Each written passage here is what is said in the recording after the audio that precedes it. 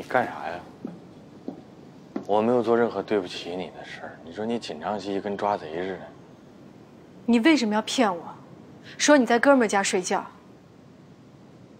我啥时候说我？他俩说的是吗？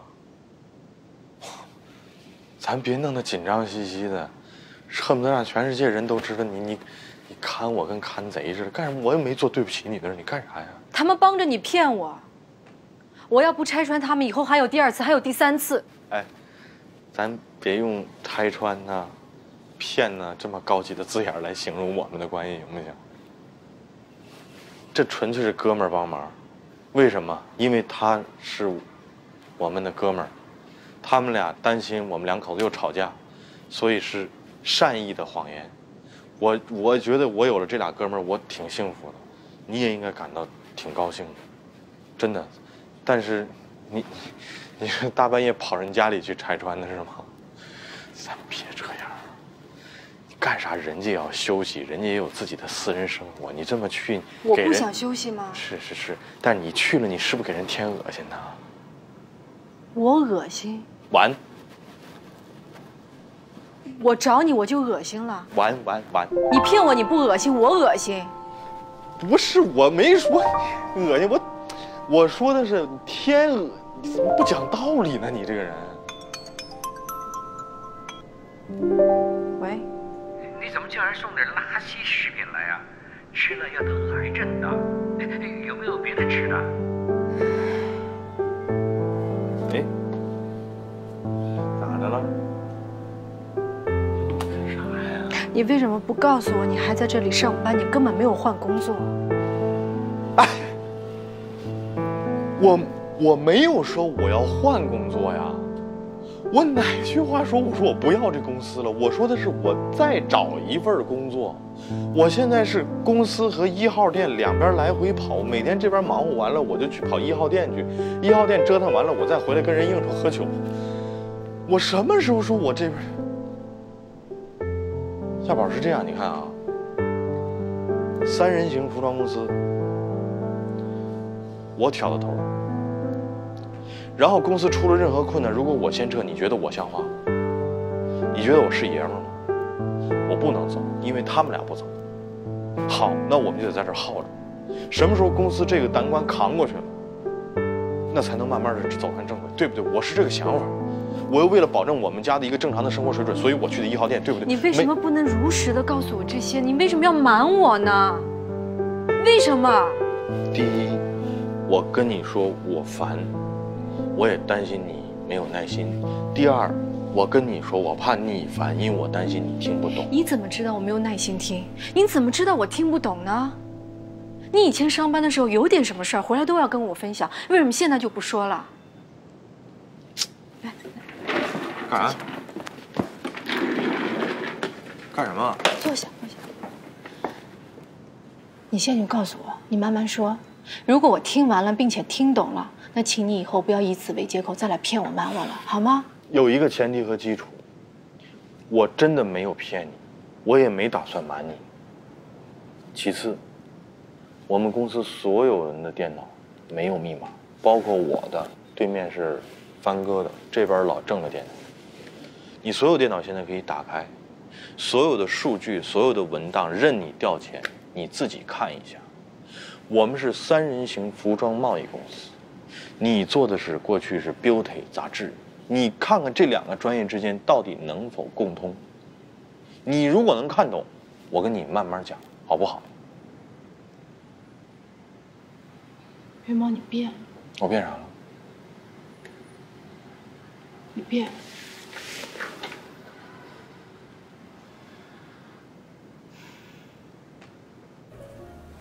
我没有别的人可以问了，只有问你们了。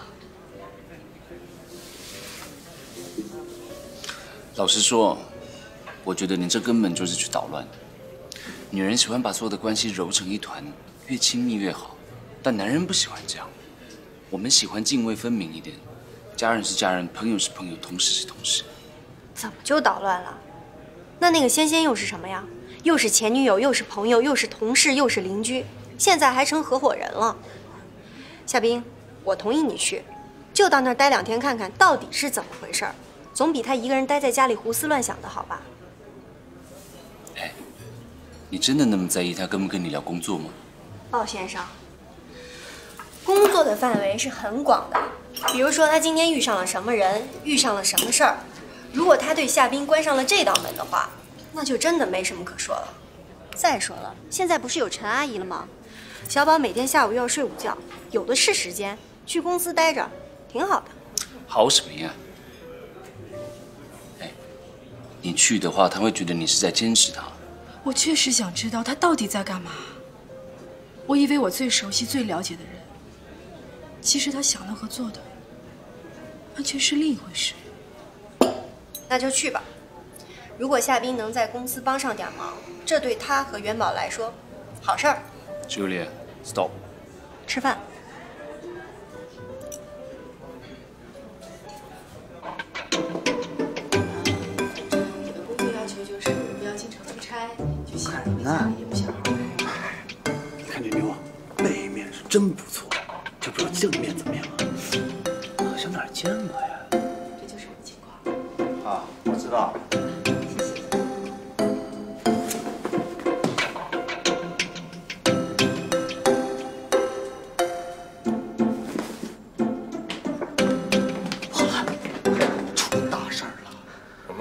你老婆来了，去哪儿啊？会议室。你老婆来应聘的。谢谢，反正我也留。哎，夏小姐，这是我们袁总。那个，你先出去。好。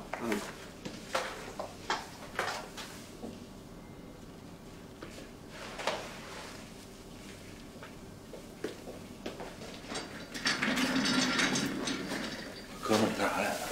我来你们公司看看有什么适合我做的事情。没有，真没有。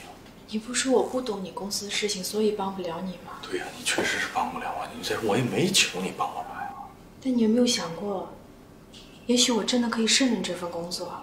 再说你们公司不正好也招人吗？是我们对呀，因为我们缺人呢，所以我们招人呢。问题是你如果来的话，我姑娘怎么办呢？我是这么想的，我可以跟你一样，明天早上10点工作，中午休息的时候回家照顾满满，等她睡午觉了再回来上班，跟你一样5点下班，这不都正好吗？再说公司离家这么近，即便有什么着急事，5分钟就回去了。不是你，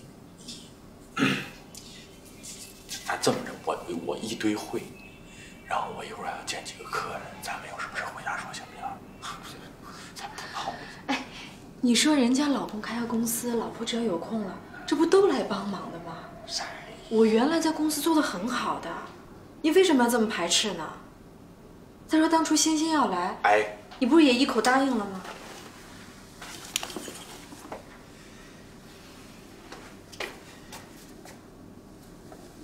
欣欣是我们3个人共同商量，最后同意的。那关于我，你们也商量一下好不好？什么商量？这，你连跟我的招呼你都没打，人那俩哥们更不知道，对不对？正式来应聘。你一个总经理的老婆来应聘，你说这个道理他讲得通吗？这是什么呀？我靠自己赚钱，不是说靠自己吃饭，你怕什么呀？咱不闹了行吗？我没有闹，我是认真的。马上出门，那这样，咱不争了，咱先回家，我呢赶紧出门办事去，然后我去跟他们俩商量，行不行？好不好？咱不闹，下回我求求你了，别让人看笑话，好不好？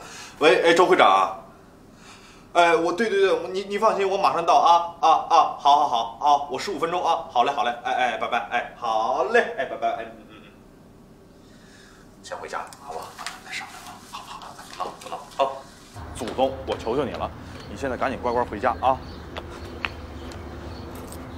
我今天回家吃饭，然后有什么事咱马上再说，好不好？走了。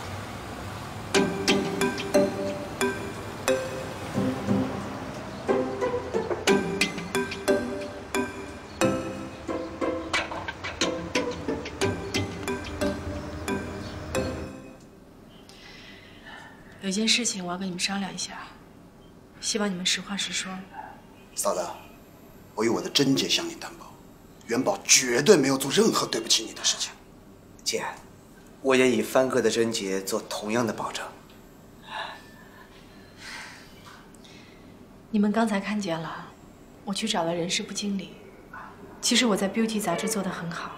我们听说过您平步青云的故事，那是一个传奇。如果我来你们公司，想做点事情帮点忙，你们会反对吗？